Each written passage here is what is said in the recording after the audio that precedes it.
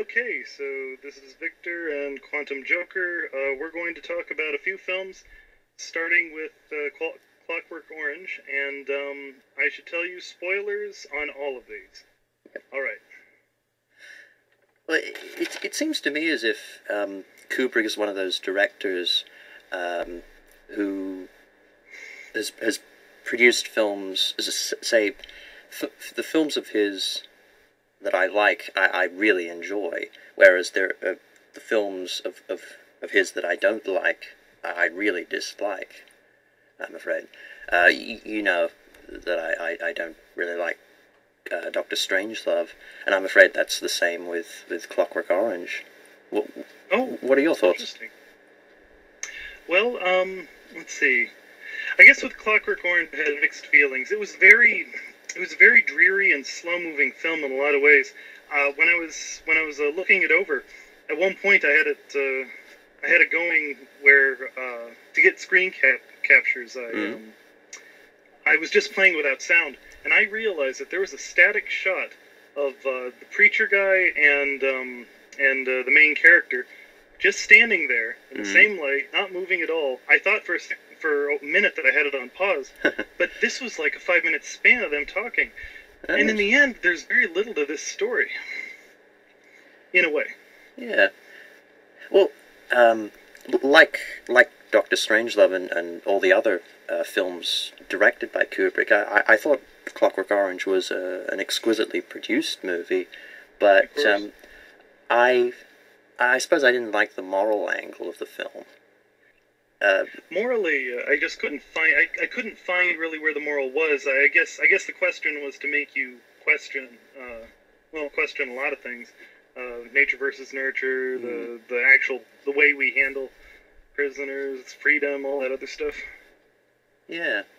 Well, I think the first aspect of Clockwork Orange that really turned me off, so to speak, would have been, I suppose, the very odd style used to render, say, the rape and murder scenes.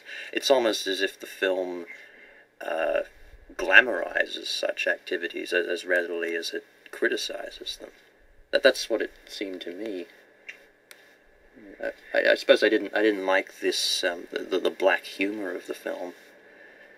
Black humor is something that actually, I don't know, maybe it's my cynical soul, but Yeah. it redeems it for me a little bit. But beyond that, really, I kind of have to agree.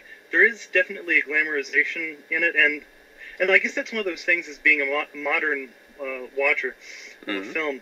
I think at the time there was that kind of sense of trying to break boundaries in society, the glamorization of the counterculture itself. And so you are made to sympathize with a character who is completely unsympathetic. Mm. I mean, he deserves to. If anyone would deserve painful behavior modification, it is this character. And and yet, I guess that's the one redeeming aspect of this film. Mm. By the way, is that you actually, at some point, just because you realize that he's been declawed, there's no joy to be had in him getting his just desserts, because that's what it is. He Mm. gets beat up by the hobos that he beat up in originally. The guys he abused and talked down to, abused and talked down to him, and yet you end up almost sympathizing with a little wannabe Hitler monster. Yeah, I did find that. But, I suppose I'm in spite of myself, I should say. Right? I actually found myself quite well fearful for Alex's safety as his former friends held his face in that horse trough. Yeah. He was never once likable, but weirdly enough, I was very anxious in that scene. And I guess that's part. Yeah, that's part of what makes it an effective. I mean, that's part of what makes Kubrick a competent director. I mean, Yeah. or more than competent. He can do that. Um, in theory, you really shouldn't be at all sympathetic or anxious for the survival of Alex, Hmm. but you are to a point. That's another thing. You would remember toward the end of the film, um, Alex, after being beaten by those policemen, he seeks refuge with the husband of the person, the husband of the woman whom he raped. Sorry? Oh, assaulted, I was just saying. Yeah, uh, some time back.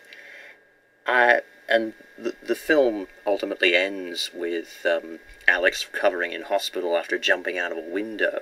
He was essentially, he decided to commit suicide rather than listen to Beethoven.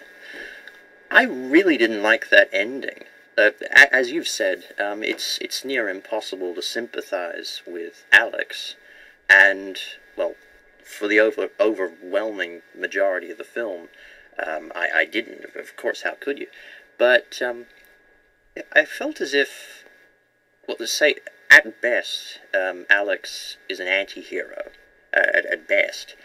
But it felt as if the husband of this rape victim was almost portrayed as a villain in himself. Say, I didn't, well, say, if anyone deserves to be thrown out of a window, it's Alex. But I didn't like seeing the almost sadistic pleasure on the guy's face as he was subjecting Alex to that torture. And I guess that's one of those things I noticed in the film. I mean, I agree. There's something severely uncomfortable about that, obviously, because Alex has basically infected some of these people.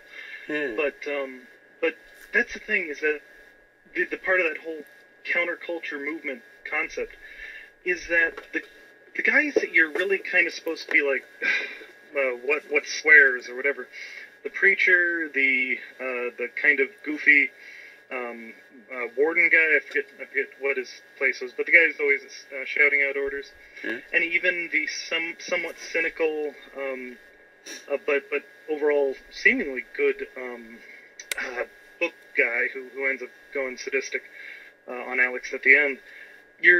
They're basically decent people, it seems like. The preacher wants to help, even though he's part of an establishment, and yet at that time, I think you're supposed to view them as almost the enemy, and thus Alex is an anti-hero. And I don't know if that carries over. I should point out here that, like you, this is not a film in Kubrick's collection that I was overly enthused with. I would say I didn't like it in general, as a viewing experience at least. Yeah.